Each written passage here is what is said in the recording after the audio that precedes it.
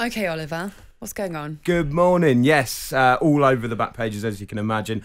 Our man Ange Postecoglou. After that sounded a bit EastEnders actually, rather than Australian. I know you can. That was Angie Watts, right? Or whatever her name was.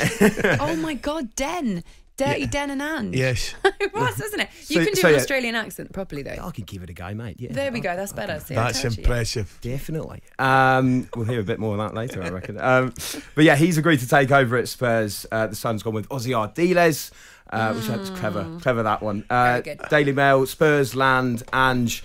We were talking in the office actually as well, Ali, because you obviously watch a lot of Scottish football. I think you played up there, didn't you? Once or twice. Yeah, brilliant. On a few nice pitches, apparently. But that Celtic team that he was in charge of, because it's quite hard to relate it as a Premier League fan. You know, how good do you think they would have been in the Premier League this season? They would have survived. They would have survived.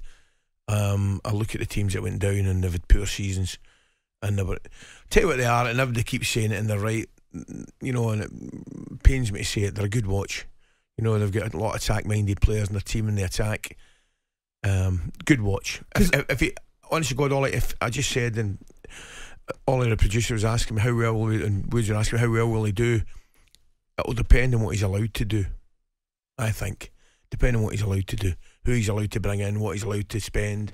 Well, there's a story in the back of the Mirror as well saying that he will be given a few funds and allowed to do a bit of a shake-up, linked with James Maddison as well. But in that Spurs team, where do you think the most important areas are? That, do you know, some defensively, if he is allowed to, he can shake up. Only defensively and the James Maddison. Because I honestly, God, I don't believe that they've replaced Eriksen in that kind of number 10 role, that one that will make the telling pass, the killer pass. And I think Maddison would be absolutely brilliant at it. You know, I think you've got a big decision, or Harry Kane's got a big decision. I mean, if you can keep Harry Kane and get him more ammunition with somebody like Maddison and tighten up a back four, goalkeeper as well, then you'll do all right. You've offered to drive him down, haven't you? That's correct. Yes. Yeah. Have you cleaned your car yet? No. Is the Fiat Panda clean? And it's full of mess for the boys' football boots at the weekend and stuff like that. But Angie is an Australian, and I think he'll accept that. You know, these guys accept things like that. It's not as if he's some West Coast American that's going to scoff and not get in the vehicle. You know, he's going to look big. Angie, look like a kid. What snacks have you got for the drive down? Have you got, beef jerky and stuff? Crisps and he'll want a barbecue. Well, he's in the right place. You're a Werther's original, I know it. Yeah, you've definitely got Werther's original in the door. No, do you know what I love? A chocolate toffee.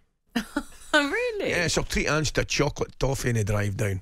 But don't they sometimes, especially if it's going to be hot, don't they get a little bit melty? By the way, they did in my car yesterday. See, I know everything. But you know something, because I forgot to put them in the wee side bit of the car. If you put them in the wee side bit of the car, you get away with it. But I put them in the middle and the sun was getting in through the thing. Do they have individual packing, or is it all like... Individual packing. Oh, fine, so they don't... Which is a massive thing. Roll into each other. No, they've been an ultimate disaster. You don't just end up with one big one. Well, I quite like that, though. That'd be great.